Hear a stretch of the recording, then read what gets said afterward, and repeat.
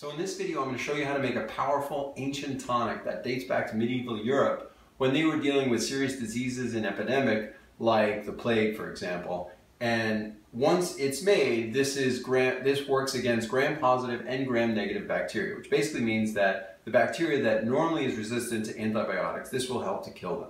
Now, it's an anti-inflammatory, antifungal, it's an expectorant, it helps with nasal decongestion, it helps clean the blood of toxins, it helps strengthen your immunity, helps you to burn fat, and it warms you in the winter. So it has a lot of positive effects on the body and your health.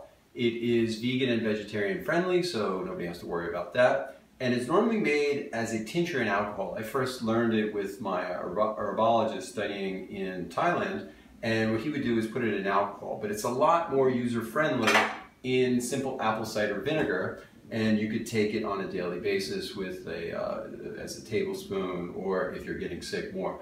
I don't know if it works well with the plague, because luckily we don't have to deal with that anymore. But what I do know is when somebody has a cold or a flu or something like that, or they have a weak immunity, and I offer this to them, it does wonders for them. So it will stop a cold time, it will hopefully stop that before it happens, and many things like that. So as always, with all these ingredients, I'm going to go through each one of them and the benefits of each. Go with organic, because what we're doing, one of the things with this is clearing the toxins out of your intestines and your blood, so you don't want to add more toxins in it that your body has to clear out.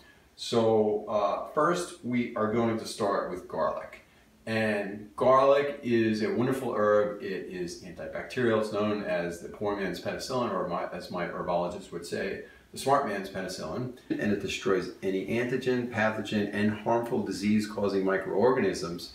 And unlike chemical antibiotics that kill your friendly bacteria that your body needs, garlic's only goal is to kill bad bacteria, and that encourages a healthy level of bacteria.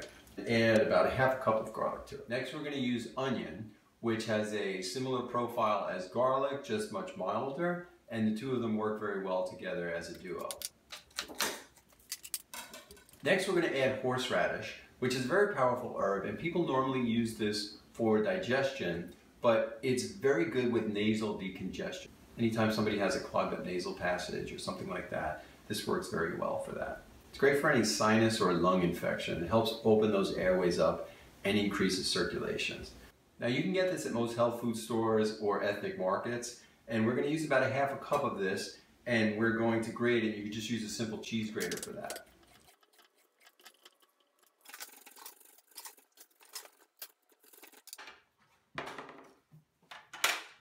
And next we have ginger. Ginger is one of my favorite herbs, along with turmeric, which we're also going to have in there. And ginger is great for any stomach issues or nausea, but it's also a very powerful anti-inflammatory, and it's strong circulatory stimulant that helps to promote the general healing and starving off of many diseases, including cancer. It's great to help improve digestion, and it works really great against cold and flu, and many more things. We're going to use a half a cup of ginger, and you could either chop it up or grate it in the cheese grater as well. Next, we have turmeric, which cleanses infection and reduces inflammation, and it is proven to be as effective as 14 different drugs. Turmeric helps to fight against cancer and prevents dementia. It's especially useful for those who struggle with joint pain, and helps even against depression and autoimmune disease. It helps against premature aging, it helps to fight candida, and many other conditions. We're going to use about 4 thumbs worth of these. The only thing to be careful of with turmeric is that it makes your fingers and your nails turn orange and anything else you touch without. Next, we have habanero peppers. Now, both habanero and chili peppers are very powerful circulatory stimulators, along with cayenne pepper. They have huge health benefits to prevent diabetes, anti-inflammatory, and they help lower cholesterol and high blood pressure. But what's great about these is they're adaptogenic, meaning they adapt to what your body needs. So they're like antibiotic heat-seeking missiles that go after exactly what bacteria is bad in your body, or whatever other toxins you might have that is better off removed. So we're going to use about 4 of these, and you want to wear the gloves as well because they could possibly burn your fingers. And next we have cayenne pepper. along with other peppers, but especially cayenne, it's a catalyst. So what that means is it makes other herbs more effective in your body. It makes them more bioavailable, and it helps them to do their job. Cayenne pepper also has so many benefits. Just to name a few, it's anti-cold and flu agent, it's anti-inflammatory, it's a great detoxifier, it helps against migraines, it's a digestive aid, it's anti-allergen, it's good for your heart, and so many other things. Now, these are just the herbs that I'm going to add into this one, but if you're making this on your own, you could decide to put any type of other herbs that you like into it. You can even put things that will make it taste better as well, such as lemon peel or rosemary or thyme, something like that. We are going to put all of this in an apple cider vinegar. And if you don't know about it, apple cider vinegar has huge benefits as well. I take a tablespoon of this every morning first thing so that it coats my stomach and creates an alkaline environment for my body to absorb the nutrients as well. It helps with digestion. This is actually a probiotic, so there's good bacteria in here. But just to name a few of the things that this will do for you is it's great against constipation and headaches, arthritis, weak bones, indigestion, high cholesterol, diarrhea, eczema, sore eyes, chronic fatigue.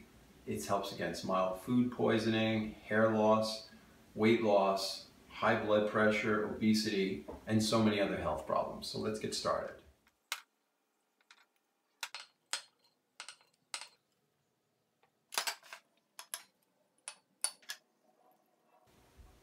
The one thing you have to be sure of that is all the dry ingredients are beneath the surface of the apple cider vinegar. After you have all your ingredients in the jar, just close the jar tight and shake it up well. Now you're going to put this cabinet or something out of the sunlight at about room temperature for at least 14 days, and you're going to stir it or shake it up every day. Since it's fermenting, you're going to want to burp it as well, so don't just shake it and keep leaving it there. Open the top and let some of the carbon dioxide that may form in there out. Then after about 14 days, depending on how soon you need it, if you get sick or something like that, you can start spooning it out of there, or you can take all the ingredients out and strain them through a metal strainer. Now be sure to squeeze them all out, or you could leave it in there longer. Like I usually leave mine for a couple of months in there. I just have an eye on how gunky or soft the ingredients in there might be getting. And you can also use the ingredients in many other things, so you don't have to throw them out. I put them in the refrigerator, and you can keep the liquid that's left over out for a long time. Now, what will you cook with these? You could put it in salads. They're great in soups, lentils and quinoa. You can put it with other types of beans, with pastas. You can make egg dishes with it. You can put it in spring rolls or stir fry it, other vegetables. There's so many different things you can do with it. You could even put it in make a health immunity boosting Bloody Mary with that. A word of caution with this. Let's talk about how much you should want to take or how you can use this. It is extremely hot. So you're going to want to have coconut oil, a tablespoonful of that, or a tablespoonful of honey on standby, especially the first time you take this, because you don't know how your body's going to react to it. And some type of healthy fat that you can put right in your mouth if it starts burning you.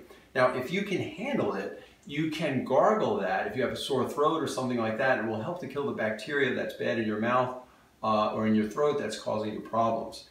And if you want to have something that's just going to boost your immunity and help to prevent colds, you could take a tablespoon of this first thing in the morning. You can, if you're fighting more serious infections, you can work your way up to taking a small glass of it. If you're fighting some type of disease or something else, and you want to add this into the mix of other things that you're doing, you can take 5 to 7 tablespoons full of it all throughout your day. So there's a lot of different uses for it. Because these ingredients are all natural, you can use it with children as well, but I would just dilute it a little bit or give them less. And there are many different things on my site to help you against cold and flu. There's supplements that you can take to help build your immunity and to help avoid that. There's herbs, there's essential oils, there's blogs on all these different things. And there's also blogs on what happens when you do get sick. You want to be proactive with that and take something right away to prevent it from getting any further. And if you do that, it will help it go away quicker and reduce the time that you will be sick. So I hope this works well for you, and good luck.